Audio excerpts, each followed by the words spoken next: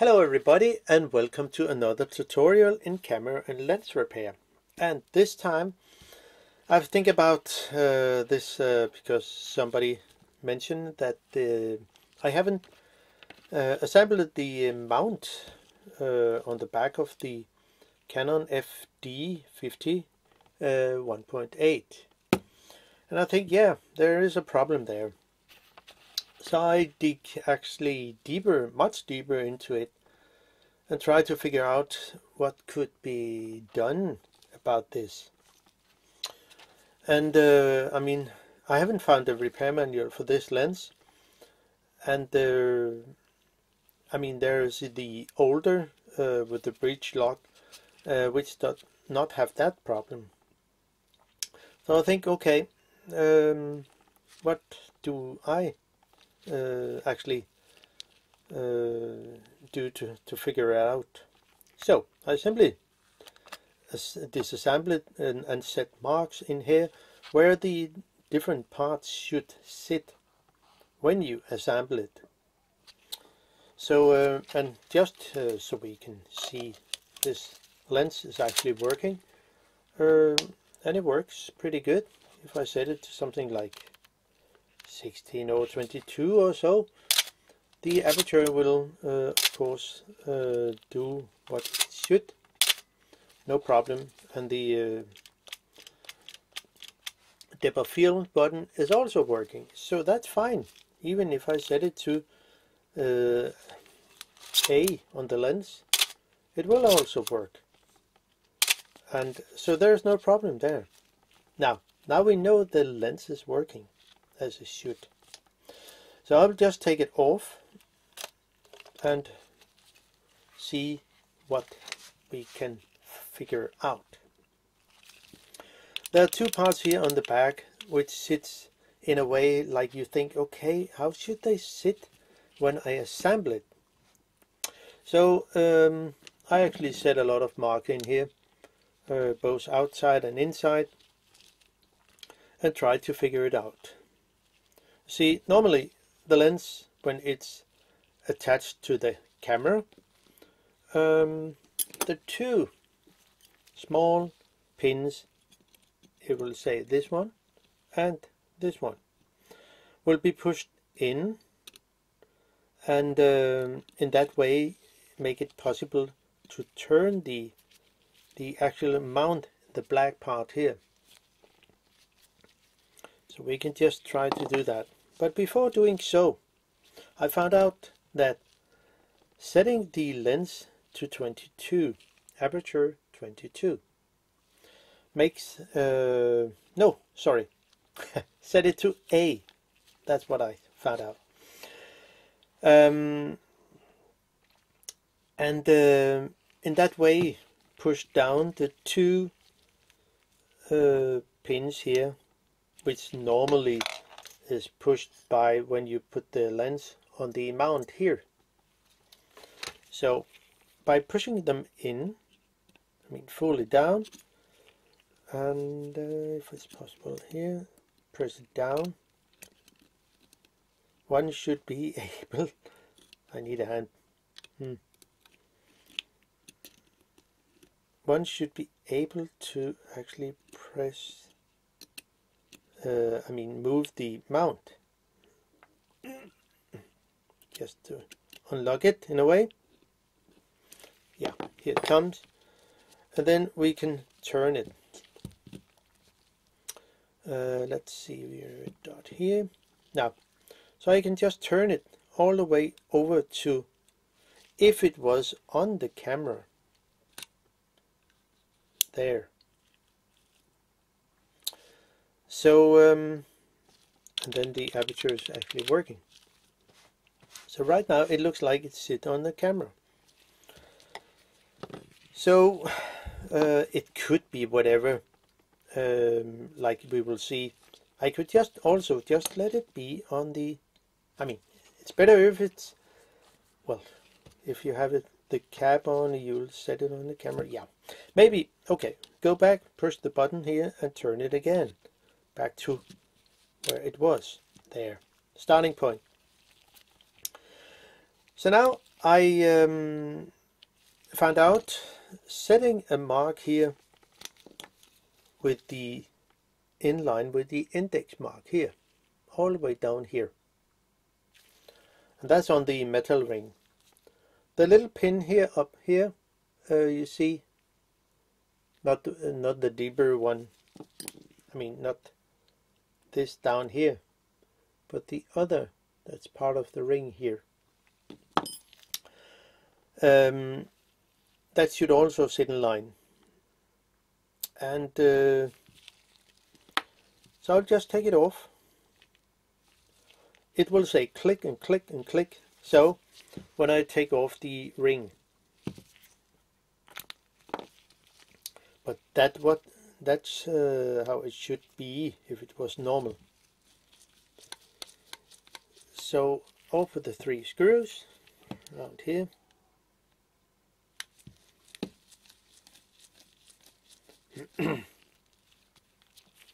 So no matter how it sits, things will just be taken apart. Then I can lift up the mount here. The ring here will probably, yeah, you will see it will turn. Doesn't really matter.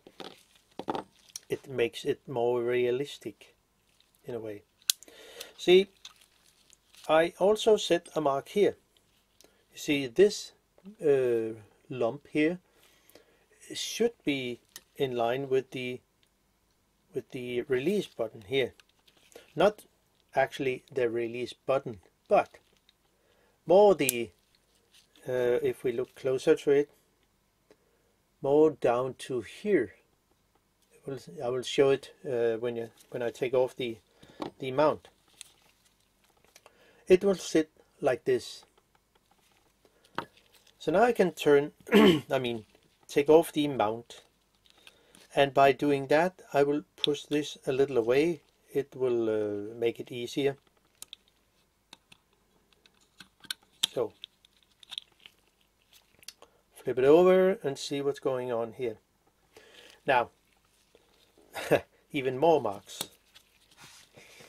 So the this pin here, I mean the release button, of course it sits where it should, but the ring here, which is in a way connected to the aperture ring over here, and of course I can move it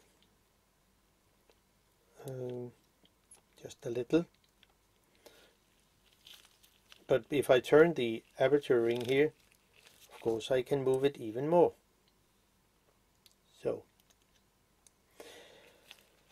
what I found out is it's best, I mean, it will work with the aperture ring sit on something like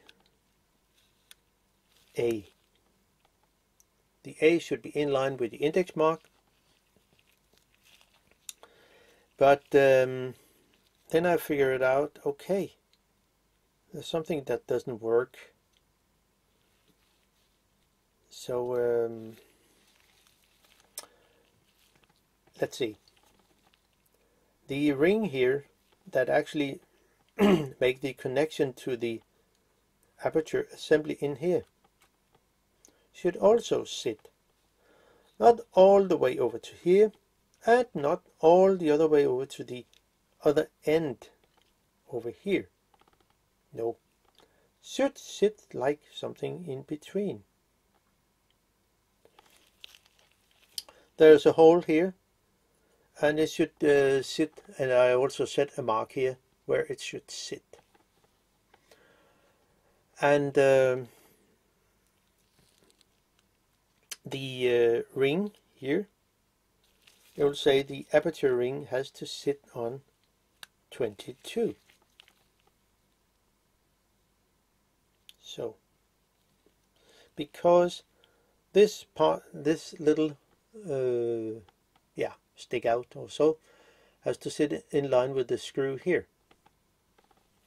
And up here I also set a mark up here, so it should be something like in line with the stick out here of the release button. So now it actually sits where things are lined up at the moment, and it will make it easier, much easier. You see, this little cutout here is actually this part here, this part of the part should actually go in here. So if we set it like this, so you can see. So by putting the mount on, you have to press the release button in a little. And this pin here does not, if it sits over to here, this part here cannot come over it. So we have to move this a little away, so it's more in line with the mark I set here, and also set a mark here. Yeah, you you maybe think, hey, wait, maybe too much mark, but so it is. And I also set a mark here on, which you probably can see here, and it should be in line with the release button here, this part of it, not the release button itself, but in here. So now we have to put it on, but this pin here, it will if I just put it on, it will interfere with this part of, with this, it will simply go onto here. So therefore I have to move this out of place by that. Then I can press it on. So when we are going to put it on, see, the fork kind of way have to go over this pin. And by having a good grip on the mount, have to have it, hopefully it will work. Hopefully you can see what's going on there. Maybe it's easier if I let it show this way. Nah, difficult. Yeah, you probably get it. So when I put it on over the pin here, so now you can hopefully you can see there are two pins in there, this one and the other pin in there. So I have to move this a little that way, hold on to the mount and simply lower it over, and then you can release this button. So now we just have to turn it a bit and press in the release button here. Where is my mark?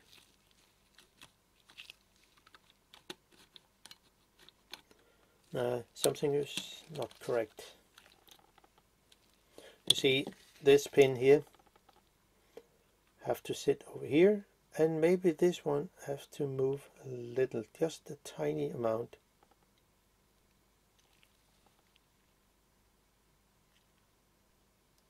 Something like that. So now, when I put this on, I simply move it a little, so, but, well, by trial and error, I think we will make it. So put it on again,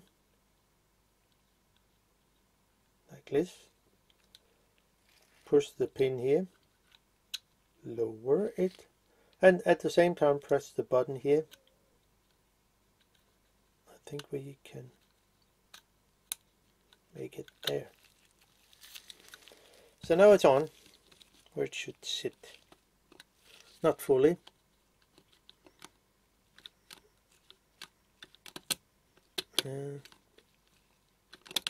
Has to be more over like this. There. Now, then we can move the aperture blades. So you have to fiddle a little with the mount. But now it stays on and will not just flew away.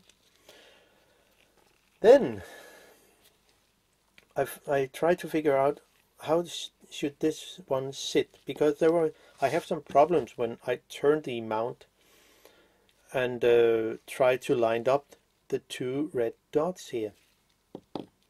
It would not really work. But if we look here, we have the red dot, we have the little pin, and then I found out in between this area here there should be a mark, and it will be not so far from the one of the screws that sits over here. So if I lower it over, let's see, this pin has to sit there, and now I should be able to press it on. Maybe I have to fiddle a little, but the screw has to line up in the hole, as you can see here. So now I can release it, get a screw, and then screw it in to place there, and another one over here.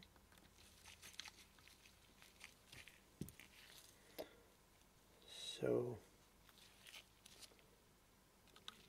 there. So now we can see what we actually ended up with. This mark here, it goes in line with the index mark and the aperture ring at 22. So now I can turn by pushing in the release button, and in that way turn it all the way over to where it should sit. So now, and then it's ready to put on the camera again, and then we can see if it will work. Wow. Now take it off and things will sit where it should. And I mean, if you take the lens apart by just, okay, I will unscrew it, I haven't taken any notes, just by doing that, wow, fine, we'll see into it. Just take things apart.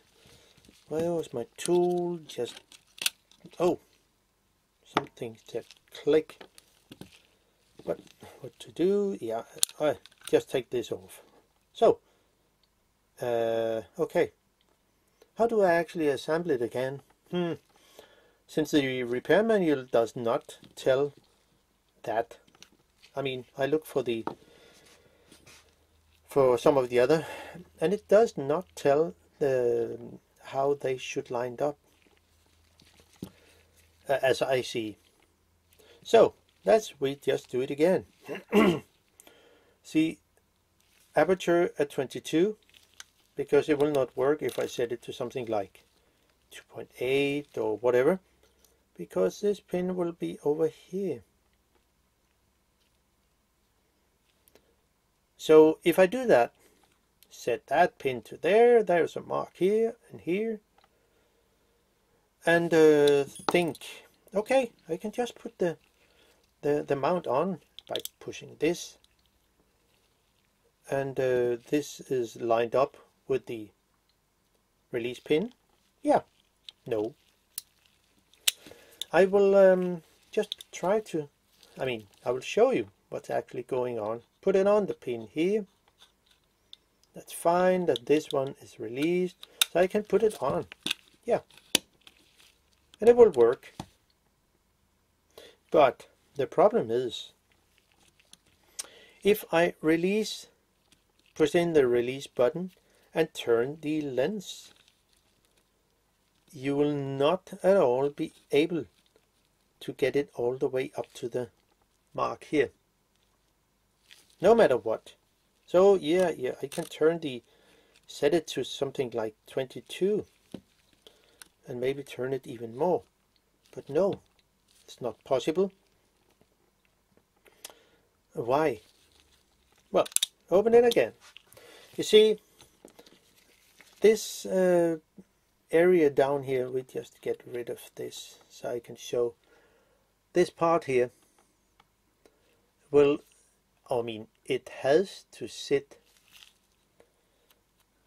over on this side,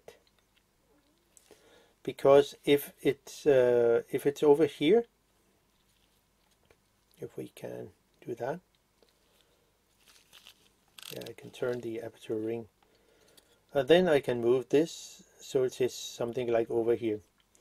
If I want to set the mount on this part here, the fork, I can lower it over the pin here, but I cannot move this part here because this sticks out too much when it's on the pin here. So that's why this has to sit, almost all the way over to where it should sit. So going to set it to 22, and you see the notch here, this notch, this part here, and then you have to press it down. If this part here is up, it will go against the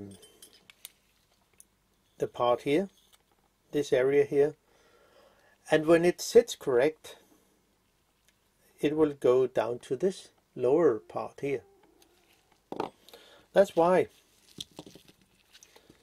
this pin has to sit where it should sit when it's correct. So now I can fully put it on again. Everything is lined up there. Also this area here, there's a mark here, but I also made a mark up here. It's just because so the little fork here is free of this area here, especially this one. It could be different in your lens, but I don't know if there's any more variety of this exact lens. So now I can put it on again by lower it over the fork here, push this pin over here and lower it over, release this and twist this a little by pressing in the release button, and then it says click into place, and now it sits where it should. Now I can put the ring on here, and it should be in line with the red dot here outside the lens. So find the screw holes here, and the mark I set, which sits between the two cutout here and in line with the index mark, it sits correct.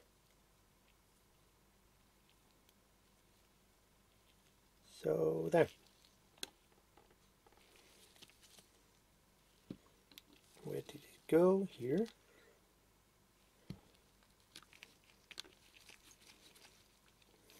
So.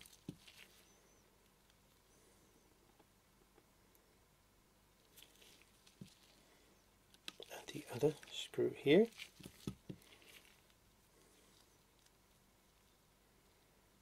And not so easy with gloves on, but it works. So now my lens is back to normal again. And yeah, you see, I cannot mount it on the camera because I have to release the mount so it's the two red dots are in line. So by pushing in the release button here and turn the lens, it can be a little, I mean, in my lens it's a bit stiff here, so I just have to press even more and it goes into place and say click. So now I can mount it on here and set it whatever aperture and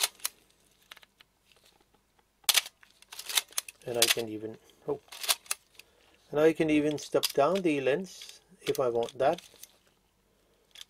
fully depth of field, and then I can turn the aperture ring. So it's actually working, as you can see. Set it to A.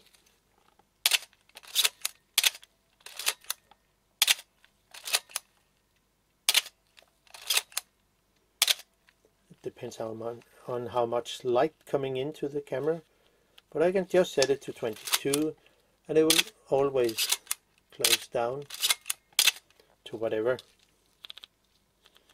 or 5.6 or so. So then I can just take off the lens and now it's back to work again. Turn this and yeah, I think this can help. I mean, it was a shame I didn't was so much into in this video I made some years ago about this lens, but now I figure it out. I mean, hopefully. So I hope you can use the info here for this particular lens. So see you sooner. Bye bye.